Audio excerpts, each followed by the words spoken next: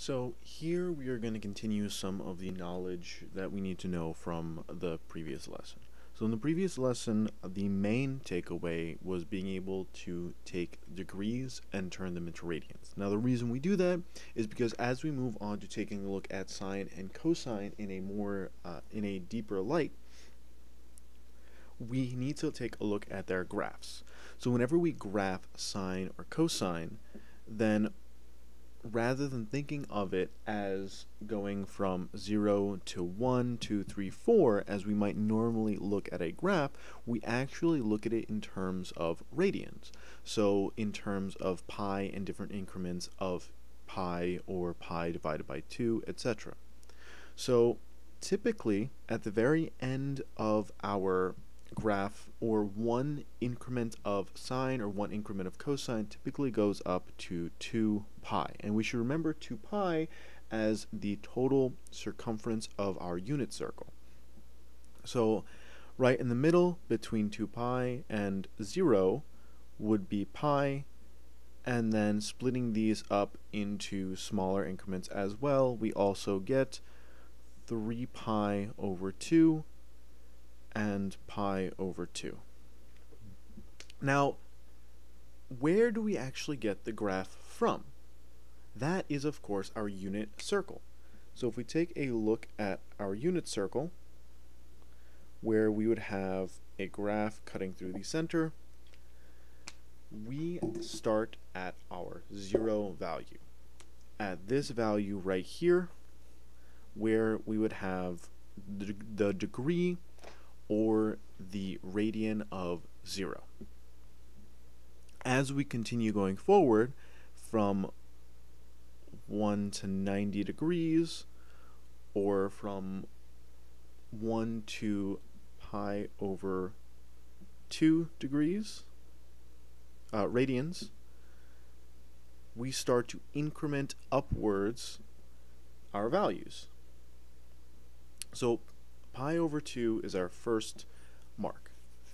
So let's take a look at what happens with sine as we start. So at the very, very beginning, sine is 0, because to remember, sine is our y value. So right here, sine is set as 0.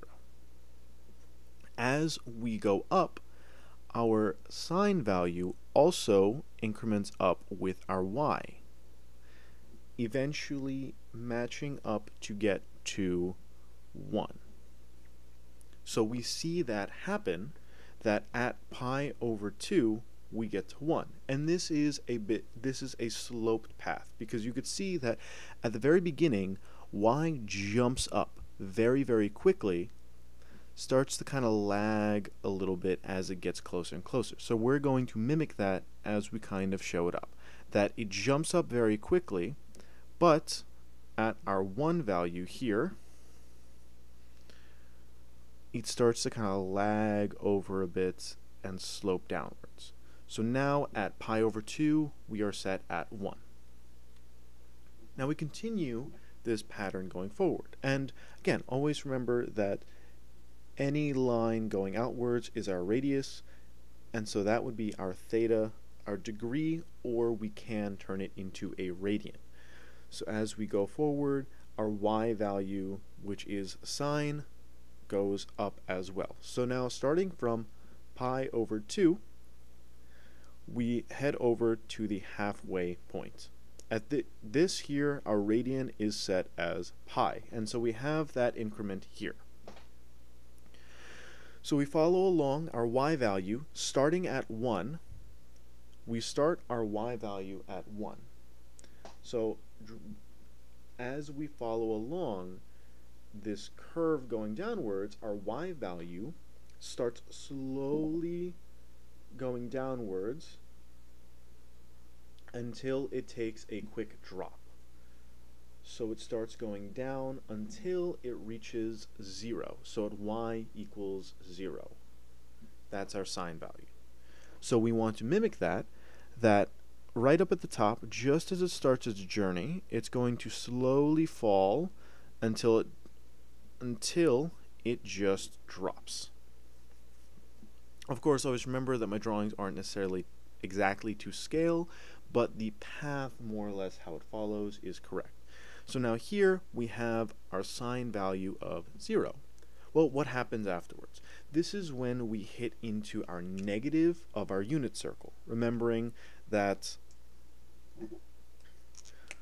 over here we have the positive x going forward. Here we have the positive y going up. Over here we have our negative x, and over here we have our negative y. So as our values turn negative, then our y value becomes negative, obviously. So as we continue going this way, our negative values for y start incrementing upwards, higher and higher, and the way we show that, so starting at our 0 mark, we have that large jolt upwards, and then a slow progression until we reach our our negative 1 value here. Then at that point, we could mark this into our graph, showing that there is a quick jolt, and then it slowly starts to taper out. And here is where our negative 1 value is. We finish off our unit circle by meeting back at the origin point where we started, and as we do that, we could see that our y value starting at negative 1 starts to increment downwards from negative 1 to negative 0.75, negative half, negative 1/4, etc., until it slowly eventually gets back to 0. And so we show that by the slower slope into the quick progression of the slower slope into the quick progression. So this is what our sine graph, otherwise known as a sine wave, ends up looking like because of the values we get from our unit circle.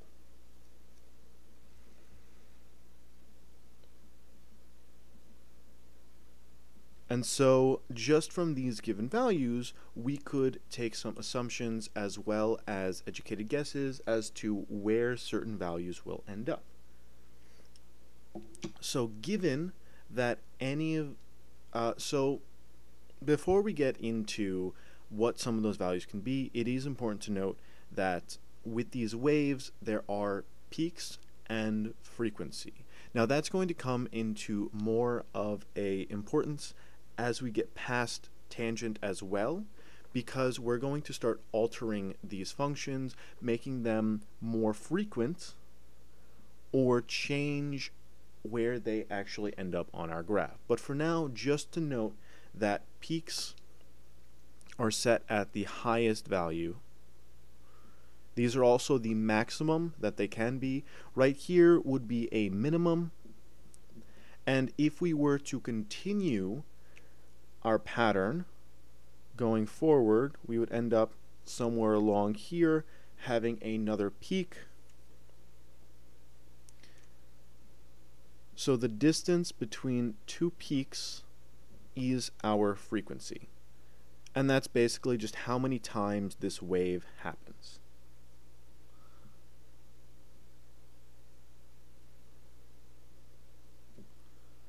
So these definitions also stay for cosine, but in this case we could take a look at our sine wave and kind of see what values go where. So if we follow along, our first section of the sine wave got cut off at pi over 2. So that was going from 0 to 90 degrees, or 0 to pi over 2 radians. So that is where we get our peak of pi over 2. If any radian degree is between 0 and pi over 2, that will just be positive and increasing. So positive, increasing. As we go from pi over 2 to pi, we could very easily see that this is also positive, but it is decreasing. And this would be our 90 to 180. And then we could see our pattern start to go, that after we decrease, we get a 0 value. We cut off at 3 pi over 2, where we are negative and decreasing still, until we go negative, increasing, and so on and so forth as we continue our pattern, always having a pattern of increase to increase and positive, positive. Positive, positive, negative, negative, positive, positive, negative, negative, increase, increase, increase, decrease, decrease, increase, increase, and so on and so forth. So just to remember that, especially with a unit circle, your maximum value is 1, your minimum value is -1, and these graphs will go at a increment of pi over 2. So just so that can be kind of seen, we start at pi over 2, we add another pi over 2, and that would give us the value 2 pi over 2, which we could just cancel out to be pi. And then 2 pi over 2 plus pi over 2 gives us the 3 pi over 2, and then 3 pi over 2 plus pi over 2 gives us 4 pi over 2, which if we cancel out gives us that 2. So a bit of information being put in there. We're going to now move on to the cosine, which you will see that becomes very, very similar to what we're looking at, just with a different starting value as well as a slightly different pattern going forward. So now we're switching gears into cosine to get the cosine wave. For reference, I put up the smaller version of the sine graph over on the right, just to see kind of the similarities as well as differences we'll see between sine and cosine. So as we decide to move up our cosine wave, we again start at our starting value here, this 0 radian 0 degree section. So as we start there, we then begin to move forward, again going to our first increment, which is pi over 2. Now, unlike sine, when we start at 0 here, our cosine is at its largest point because our cosine is set for the x value. So from the center point all the way to the edge is our maximum value, starting at 1. So our starting value is at 1.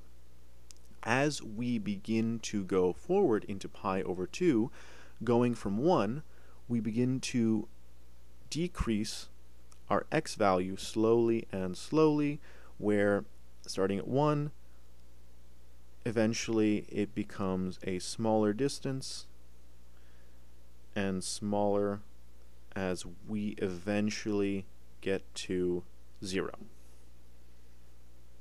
So we want to show that in the graph, showing that there is a smaller progression at first into a quicker progression. So we're going to have a little bit of a curve into a drop. Now we are at 0. We are at 0 here. We go to our next increment being pi, where we continue along the curve of our circle. Now in this case, since we're just starting at 0, we end up incrementing upwards for our negatives.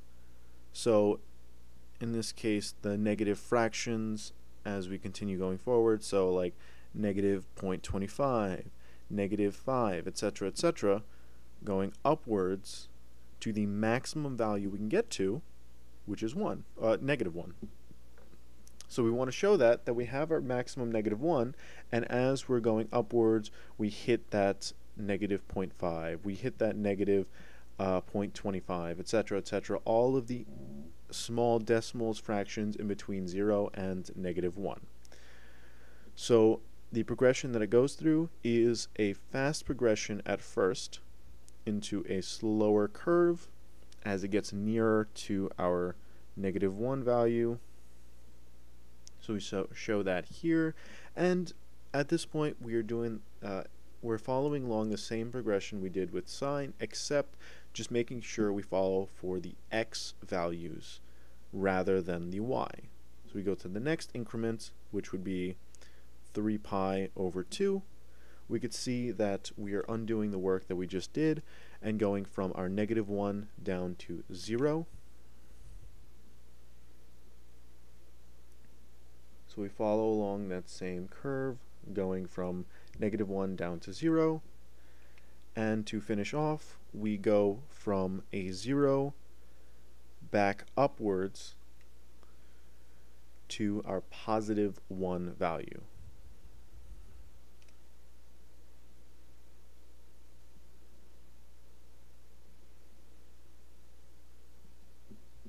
And we show that by going upwards as such. And you might notice that, well, these curves look pretty similar. Now in this case, just between 0 and 2 pi, we could actually see both peaks that form a frequency.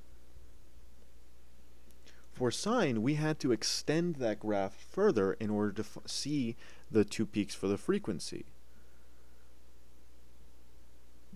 So the only real difference between a sine and cosine wave is that a cosine wave is just a sine wave shifted over slightly. If I clear this left side real quick, if I took this cosine wave and I just took all of these numbers and just moved them over by pi over 2. So here we had 2 pi, I'm moving 2 pi here now. So this is 2 pi now. This would become 3 pi over 2.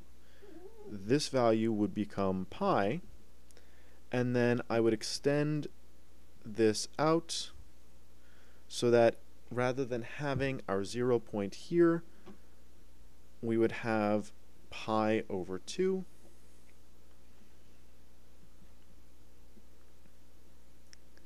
And this would now be our 0. We could see that we created a sine wave from our cosine, because it starts at 0 and continues along the pattern, except we have a small extension. So sine and cosine is very, very similar. It's just important to recognize the small difference between them. The small difference being that a sine wave starts at 0 and a cosine wave starts at a y value of 1. Hopefully this is kind of coming together. All that I'm really asking of the homework that I have set is just kind of take these radians and follow along the graph to see where exactly would the radian or degree be plotted on here as we continue forward. Hopefully the animated GIFs are helpful in kind of understanding where the triangles on the unit circle come into play for sine and cosine. And tomorrow we're going to be looking at tangent because it's a little bit different in terms of how the graph actually gets set, as well as what tangent actually is. Hopefully you are enjoying your day. Stay safe and healthy.